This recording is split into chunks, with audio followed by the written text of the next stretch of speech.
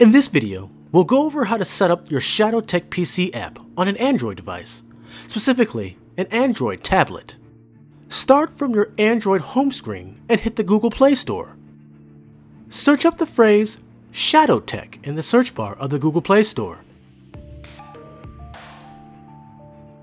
The official ShadowTech app should be the first result when you hit search. The other way to get the app is to get the app link directly from their website at shadow.tech. So let's open a browser window and go to shadow.tech.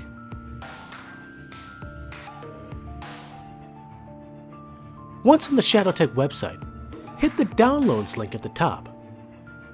The ShadowTech website conveniently puts the correct download for your device at the top of the page, so you don't have to guess which download to get. Also, feel free to scroll down to see the other apps that are available for other devices.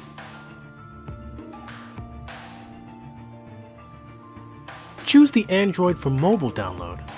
That will take you directly to the Google Play Store page for the ShadowTech app. Hit the Install button to get started with downloading the app to your Android device. When the download is complete and installed, go ahead and hit the Open button to open the app. You can also hit the app icon on your Android's home screen.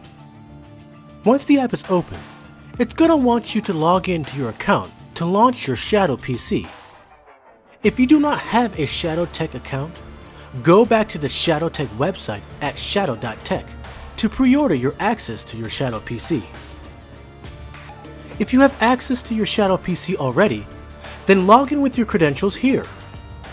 Since this is a new device for your account, it will send you an authorization email with a code to authorize your new device you are trying to use with your Shadow PC. Fill in your authorization code once you've received it to continue the login process. You have finally logged in, and once you've logged in, you will see a game shortcut window with a list of your installed games. You can see I have installed Call of Duty Modern Warfare to my Shadow PC previously.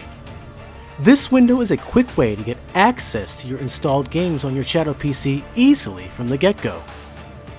If you want full access to the Windows desktop, just hit the Shadow Desktop button and it will open the desktop to use on your Android device. You are now into your Shadow PC.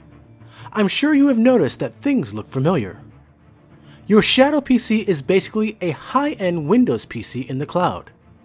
As long as you have a subscription and the service is up, you can log into your Shadow PC and use it anytime.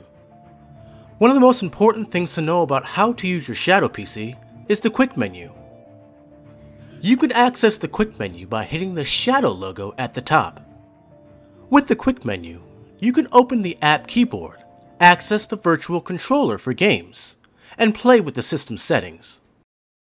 If you hit the Shortcuts button, you get the control panel for minimizing and closing the Shadow app, among other system options.